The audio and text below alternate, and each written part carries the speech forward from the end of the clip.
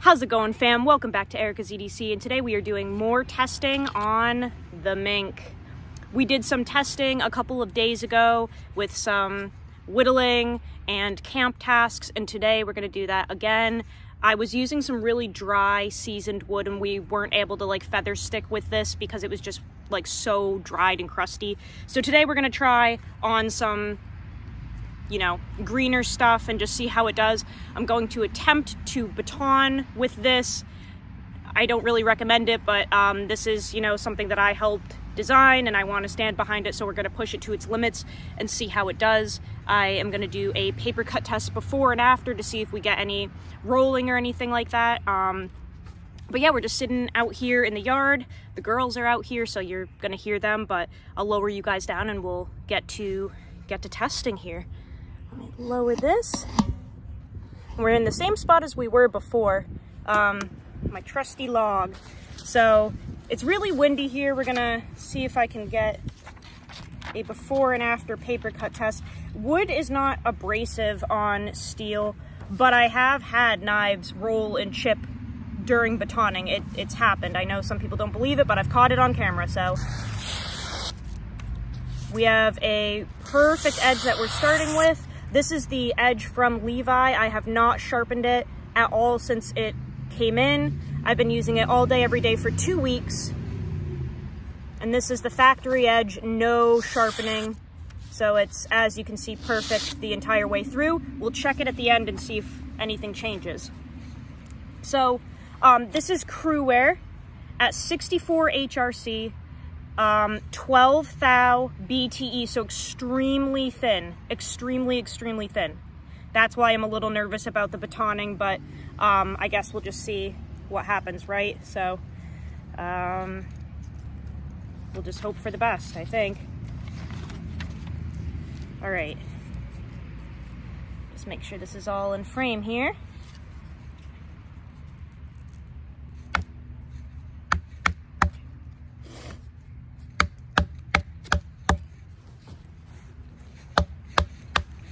If this can come out of this test unscathed, I am going to be a little surprised because it is just so thin. And we're kind of beaten on this thing here.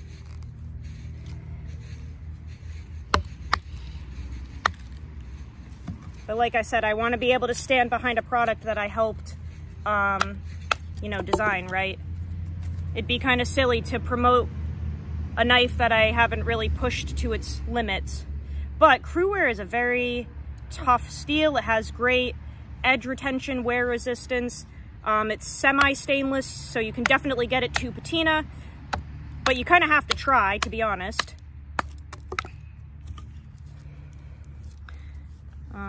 Yeah, we're just gonna do some splitting here and see how the edge is, and if it's good, then I guess we'll keep going.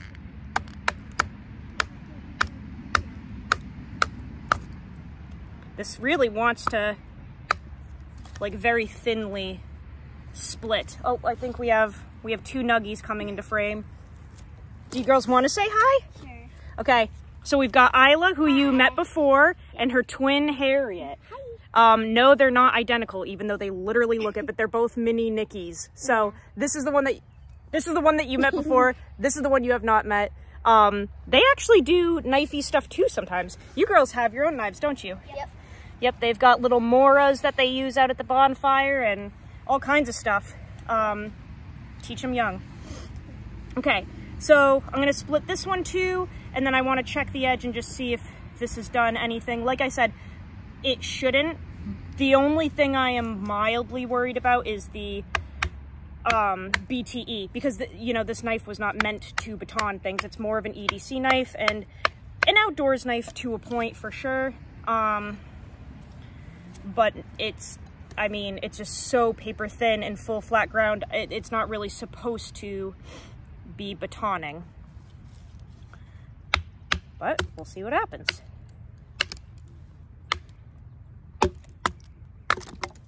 Okay. I'm gonna wipe the edge off, and then we'll see if we got any rolls or nicks or anything. Okay. feels okay. Our paper from earlier, these are old potty charts from work. So completely the same, I would say. That's really nice. And you know, this is green, fresh wood that I just cut down. But again, we're just testing here. I'm not saying any of this is supposed to be difficult. Let's see if we can actually get like legitimate feathers this time, because last time we were using really old seasoned wood and we were not able to get like full-blown feathers because you couldn't feather stick that wood.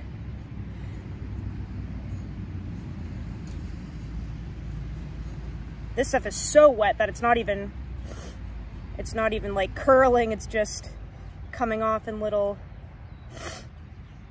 layers. But this is definitely, oh, wait a minute. Now hold on. Now I've got some curls. Let me clear those off. Let me see if I can get this to actually, there we go. If I'm very light with it, we can get some real curls. That's better. Sometimes when you haven't done this with a knife before, like a specific model, you have to kind of get a feel for it at first to see how it wants to dig into the wood to do what you need it to do. Yeah, so you can get some really thin, curls with this. Come on. And in the first video I showed that like taking off decent chunks works really well with this too. So whether you want to do stock removal or feather sticking, it seems to do pretty well. Let's see if I can peel this bark off and maybe get some more feather sticks. There we go. Look at how clean that is. Oh, the nuggies are back. Yes, ma'am. We got your flowers. Oh my gosh, they brought me freaking flowers. Okay, let's see what you guys brought. Do you know what any of those are? Well, this one is like a buttercup. Yep. I believe that's what they're called. Are these are pansies or violets or something like that, I think. And then what? You have some more of those little buttercup things and some little tiny white ones. Yeah. Those are very cute, girls. What are we gonna do with them? I don't know. We don't know. Are we gonna put them in a vase? Maybe. Maybe. We're not really sure. We haven't gotten there yet. Yeah. Those are adorable. Do you want to put them in a pile and I'll take care of them after? Yeah. Thank you, girls. I love it. They are so sweet. Always collecting little flowers and little rocks for people. Okay, let's see. Yeah, this is really actually nice to use. There's a dragonfly. Ooh, oh, that's a little tiny one.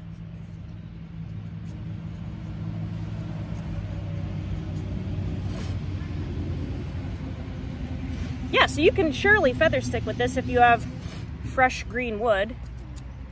And it actually doesn't do too bad given that it's not a bushcraft knife, it's not a woods knife.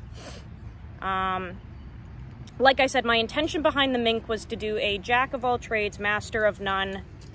And I want you to be able to kind of bring the MINK wherever you go, and it should be able to do everything that you throw at it. And it may not do it perfectly, but I want you to be able to make do. Come on. It's definitely not the right grind for full-blown woodwork, though.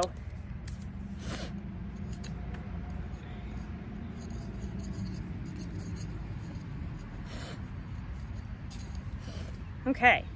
I wonder if we can, kind of wondering if I should test this tip here.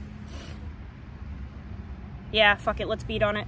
So I'm gonna take this and see if we can hammer the knife through the middle of it and split the wood, maybe. This is where we're starting to get stupid. I don't really recommend any of this stuff at home, but like I said, we're just pushing this thing to its limits and seeing what it can do. Worst case, I break the tip and I'll send it back to Levi and Hill. Regrind it for me. It'd be kind of funny to catch it on camera.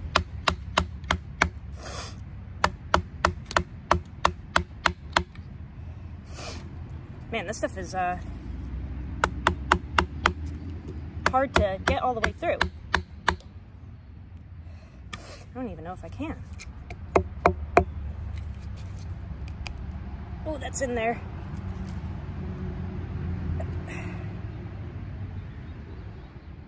Nothing. I don't know if I can actually get through the whole thing. Let me see if I do it like down here more. Hold on.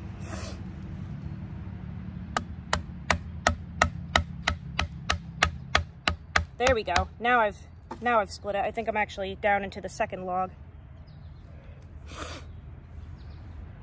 Yep, so that went all the way through.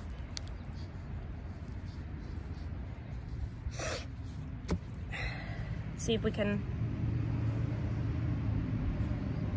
split it a little more. Now that we have like a hairline split going, I'm wondering if I can work my way up through this thing.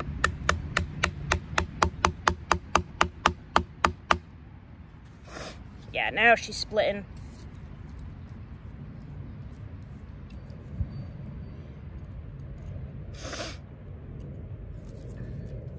The fact that this is full flat ground, 12 thou BTE, this is kind of cool. I think I'm damaging the G10 more than the actual steel.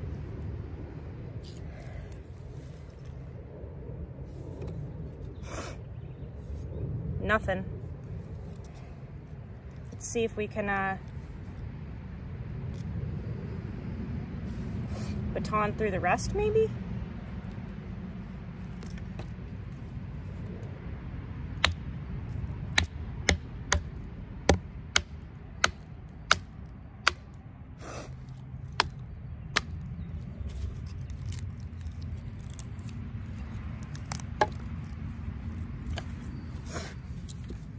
Okay. Well, it doesn't look like anything happened to it. We'll check on paper. But it's looking good. No tip damage from that splitting. I'm trying to not get the reflection. Come on. There we go. Can you guys see that? 0 tip damage, no warping, no breaking.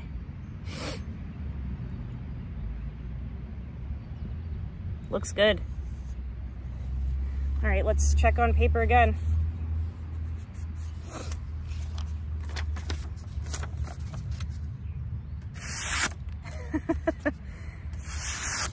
That's insane.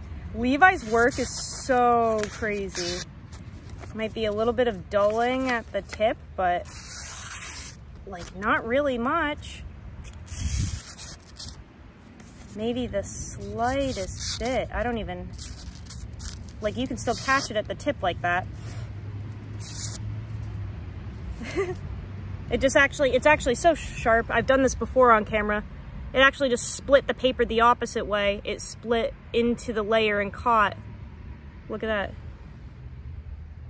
Because paper is like layered, it actually split the paper and caught the layer of paper. That's crazy. So, I mean, the thing is sharp. That's incredible. This is why I get frustrated when people are like, you can't use super steels out in the woods. They're gonna fail you, they're gonna chip. If you baton with them, they're gonna fail you. If you run them too hard above 60 HRC, they're gonna fail you, they're gonna chip, they're gonna break. I don't know, guys. I feel like this is doing pretty well. Let's do a, let me move you guys back a little bit. Let's do a cross-section baton instead.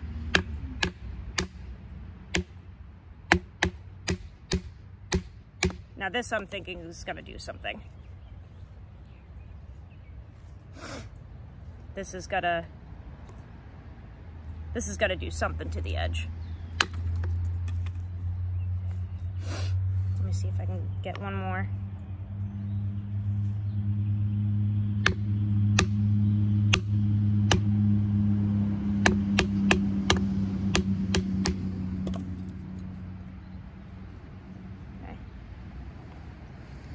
Do the last chop.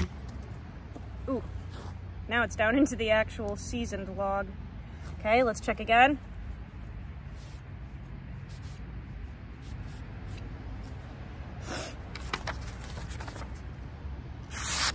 Nothing.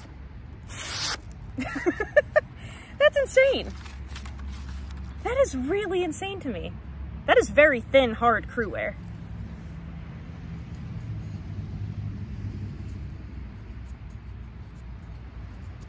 I don't know, guys. This might be a knife that you could definitely bring on your camp trip and use out in the woods.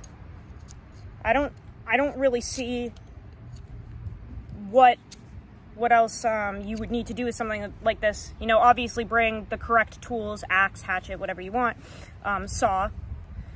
But like, it's kind of cool that it can do all of the things.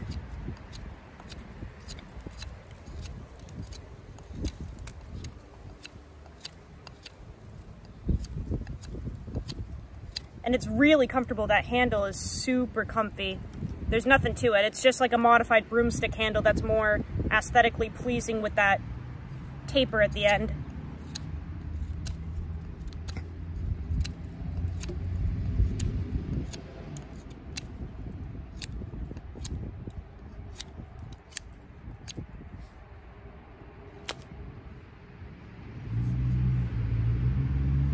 Very cool. I'm really impressed with this, guys. I'm really impressed with this. I just think that's very cool to have a knife that hard and thin in a super steel. Be able to push it that hard and it's completely unscathed. Like nothing changed with this.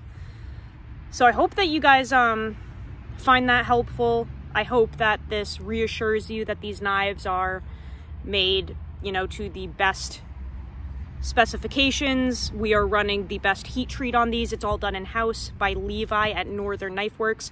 The MINK is dropping Friday, the 17th on his Instagram page. The only difference will be that the handles on the production ones are rich light in a color called Sloan, I believe. It's a very earthy black and brown mix. I've posted photos of the production ones. They're all ready. They're dropping Friday.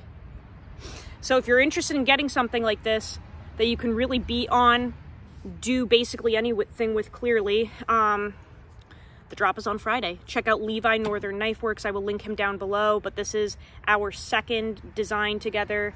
The first one was the dart. This is the second one, and we have plenty more in the works. So yeah, get on it, guys. Really cool knife. Really proud to stand behind this. I think that's all I have for you guys today. I will see you on the next video. Go use your shit. Learn how to sharpen your knives. I will see you so soon. I love you so much, fam. Take care.